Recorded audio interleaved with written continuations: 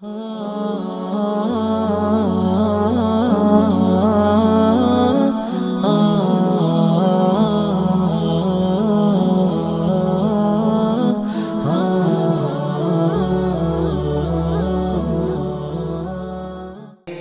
ഖുർആനിൽ അല്ലാഹു സുബ്ഹാനഹു വ തആല ഇസ്മാഈൽ നബി അലൈഹി സ്വലാത്തു വസ്സലാമിന്റെ ചരിത്രത്തിലൂടെ ഈ ഉമ്മത്തിനെ പഠിപ്പിക്കുന്നത് അതുതന്നെയാണ്.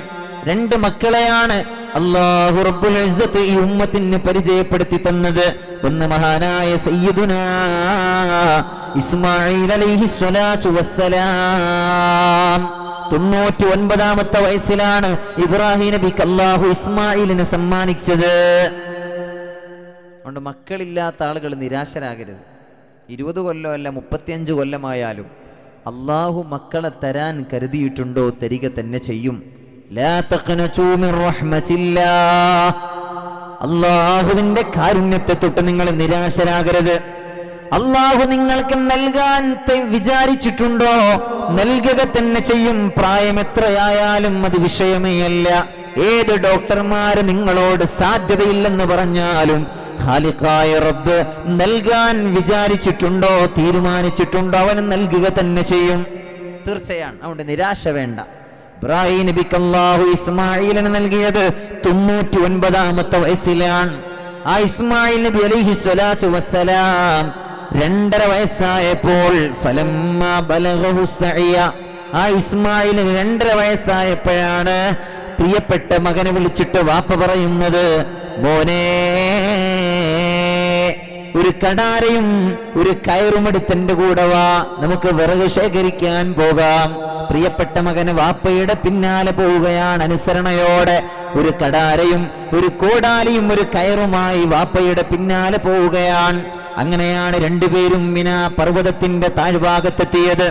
അവിടെ എത്തുമ്പോഴാണ് ഇബ്രാഹിം എന്ന വാപ്പ പ്രിയപ്പെട്ട മകനോട് പറയുന്നത്, ഇന്നി അറാ ഫിൽ മനാം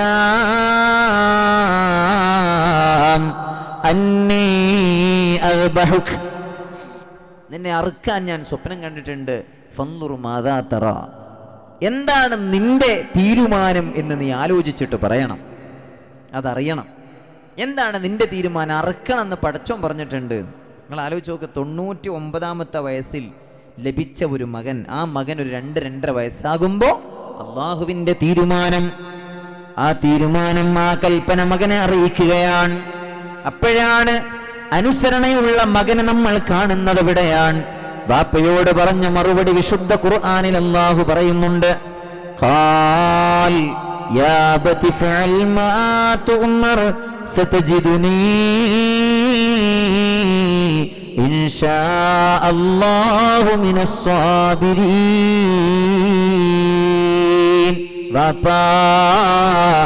വാപ്പാ, അല്ലാഹു നിങ്ങളോട് കൽപ്പിച്ചത് എന്തായാലും ശരി, അങ്ങത് നടപ്പിലാക്കണം ബാപ്പാ.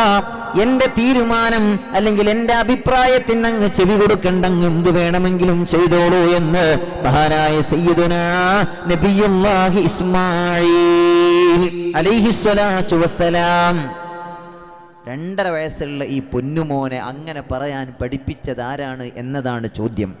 അതിന്റെ ഉത്തരമാണ് നമ്മുടെ വിഷയം.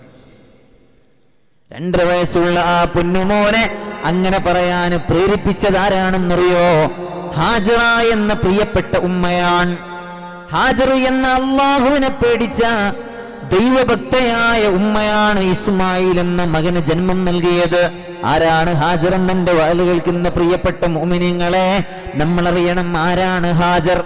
ആ ഹാജറിനെയാണ് മഹാനായ ഇബ്രാഹിം നബി അലൈഹി സ്വലാത്തു വസ്സലാം വിജനമായ മക്കയിൽ തനിച്ചാക്കി അവിടെ നിന്ന് യാത്ര തിരിക്കുന്നത്.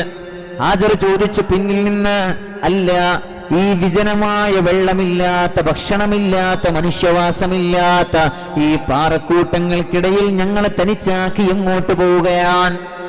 ഞങ്ങളെ തനിച്ചാക്കി പോവാണോ? ഒന്നും പറയാതെ തിരിഞ്ഞു നടന്നു സയ്യിദുനാ ഇബ്രാഹിം അലൈഹിസ്സലാത്തു വസ്സലാം.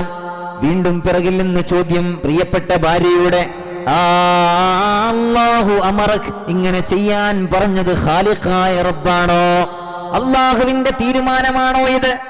അതെ എന്ന അർത്ഥത്തിൽ ഇബ്രാഹിം നബി എന്ന പ്രിയപ്പെട്ട ഭർത്താവ് തലകുലുക്കിയപ്പോ പിന്നിൽ നിന്ന് ഹാജറ ബീവി പറഞ്ഞത്, പ്രിയപ്പെട്ടവരെ, നമ്മൾ ഓരോരുത്തരും അറിയേണ്ട വളരെ മനോഹരമായ വചനമാണ്. പിന്നിൽ നിന്ന് ഹാജറ ബീവി പറഞ്ഞത്, ഇതല്ല